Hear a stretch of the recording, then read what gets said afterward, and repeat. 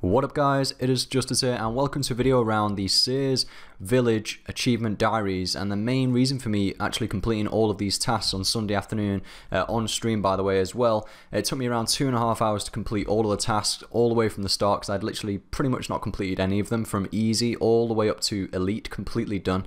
And the main reason for me completing these tasks was to obtain the Elite Enhanced Excalibur. Now the Enhanced Excalibur, it has very good features upon it now, where you can use it and utilize it within PvM Scenarios, which the second part of this video will be about.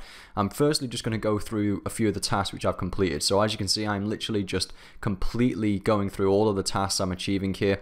This task, which is on screen at the moment, was probably one of the most annoying ones, because I'd actually had a maple shield bow and I didn't realize that you needed a normal shield bow, and I was going crazy and raging so much. I was like, god damn it, why am I not completing this range guild task? And it was very frustrating.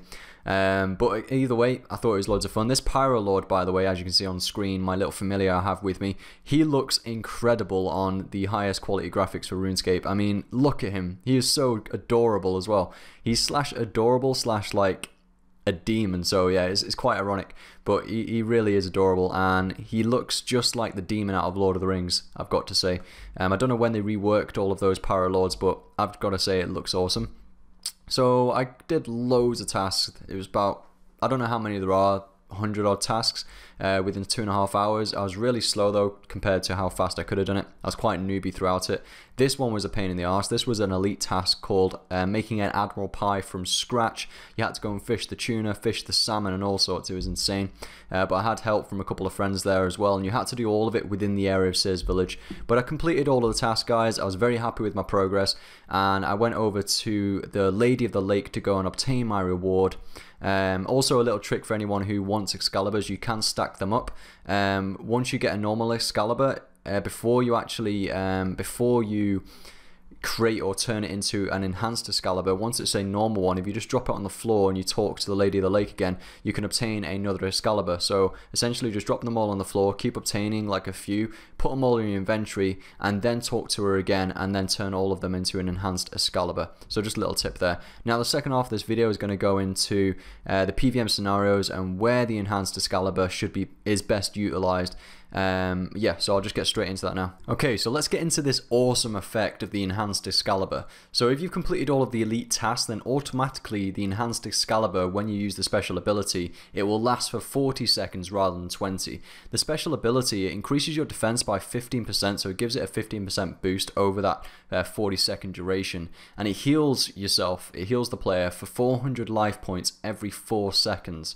So that is a lot of health over time. So obviously 400 every 4 seconds, so that totals up to 4,000 life points over a time and a duration of time. And also, because it's healing you every 4 seconds and it's through a special effect of the Excalibur, it doesn't actually use up your adrenaline either. So the prime example, as you can see on screen, of where to use this is at Rise of the Six, because when you're at Rise of the Six, you're constantly getting hit by the brothers, especially if you're having to tank 2 brothers as well. You are constantly getting hit. It's easy to get comboed, and just having that effect there in the background every 4 seconds healing you, it does decrease your chances of getting a combo, especially with the new mechanic changes as well with Rise of the Six specifically. Especially if you get Shadow Realmed, all the damage now is doubled. The Enhanced Excalibur will help a lot over that 40-second duration. Now there is a 5-minute cooldown, and that 5-minute cooldown is shared between your Guthix Blessing, your Rejuvenate, and the Ice Asylum. But again, you're not going to be using Rejuvenate because it requires a shield, and you have to hold the shield throughout the time as well. With the Excalibur, when you use it, you don't actually have to have it equipped anymore, so you can just whack out your offhand weapon, let's say your offhand Ascension crossbow, and then you're sorted. Also, let's say Ice Asylum, that's more for group bossing. So again, if you're duo Araxxoring, Voragoing, base tanking, then yes, the Ice Asylum would be useful. But if you're DPSing purely by yourself, then again, Excalibur, you might as well utilize that special effect. So it comes in very handy. And another situation probably would be Slayer, especially if you're at higher level Slayer monsters, and the Excalibur healing over time effect would come in extremely useful, again because you will be dual wielding and DPSing, and you want to just use the Excalibur in the background as like an indirect healing effect without reducing your adrenaline again. So it really helps if you're a DPSer. I think Rise of the Six is probably one of the best places to use it at. I saw a lot of people using it. I really wanted it myself, so I went out there, grabbed it, and yeah, justice was served within Seer's Village, and I was able to obtain the Enhanced Excalibur with the Elite bonus effect as well. So, and another couple of effects which I've just thought about a couple of days later whilst editing this video. Phase 4 Araxxi would come in very useful, having the Excalibur. Those extra heals every 4 seconds would be extremely useful because it's very easy to get comboed there. And guys, just make sure the effect just isn't on cooldown. Again, it lasts at 40 seconds, so potentially put it into play halfway through Phase 4, switch on your offhand Excalibur really quickly, use the special attack, whack it off, 40 seconds there, save you getting comboed maybe towards the end. And also DKs right at the beginning to save you getting comboed by all 3 kings. That gradual healing effect will come in extremely useful.